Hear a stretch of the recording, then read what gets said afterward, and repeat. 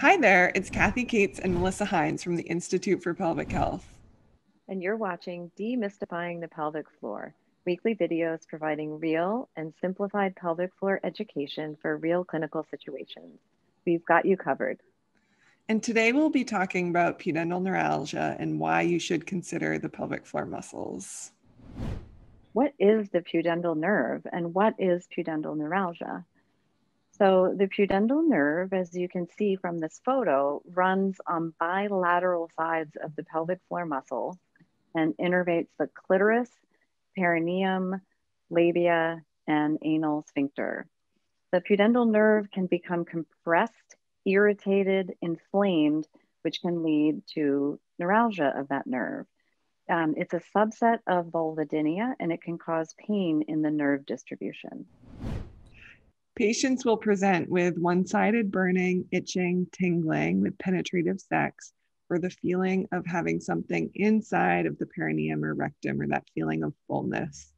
The symptoms get worse when bowels are full. Symptoms will often increase during a bowel movement as the pudendal nerve stretches. Burning may continue post bowel movement and can last for several minutes to hours.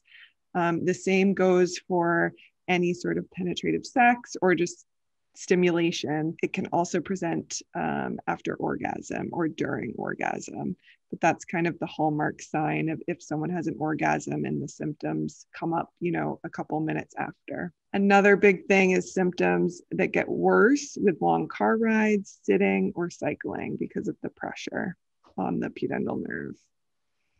So, spinning, cycling are all, that's definitely a risk factor for pudendal neuralgia.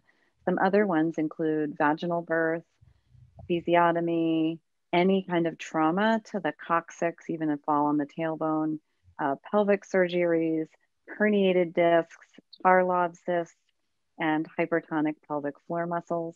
So anything that's going to be putting pressure on the spine and the sacral nerve roots. Mm-hmm. And through palpating the obturator internus muscle, you can stimulate the pudendal nerve. And if it reproduces a patient's symptoms or creates a zinging and a referral into the distribution of the nerve, then that's considered what we call a positive Tinel sign or a neuropathic irritation that could be causing some of the patient's symptoms. So there are Tinel signs within the pelvic floor, just like we're so used to thinking about it, like with the wrist and when we check for carpal tunnel. But there's also a Tinel sign for the pelvic floor muscles. So treatments of pudendal neuralgia, your bimanual exam by identifying that zing is the first and crucial step. You can refer those patients to pelvic floor therapy, diaphragmatic breathing to get the whole pelvic floor muscles to relax. Um, think about activity modifications. Seat cushions with a cutout can often make a very, very big difference. Um, if more conservative measures aren't working, you can think about pudendal nerve blocks, even Botox injections right into the pelvic floor muscles, specifically the levator ani muscles. And there's mixed evidence, but sometimes worth trying oral medications, pregabalin, gabapentin, tricyclic antidepressants, and SNRIs. But again, always best to think about the conservative measures first. And that's why our bimanual exam is so important.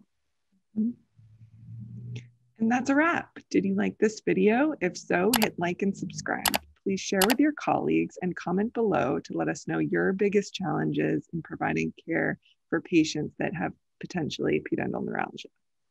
And subscribe to our email list at instituteforpelvichealth.com to get your free guide, 4 tips for managing your challenging pelvic exam. And you'll get access to our weekly pelvic health content. And be sure to find us on Instagram, Facebook, and LinkedIn, where we'll post more pelvic health tips. We're super excited to announce that we're developing an online pelvic floor course for nurse practitioners. Our course will break down the pelvic floor so that you can confidently care for your patients with pelvic floor dysfunction. By simplifying the pelvic floor, we'll improve patient outcomes and your provider experience. Thanks for watching and spreading the word. Let's revolutionize pelvic health. We'll see you soon.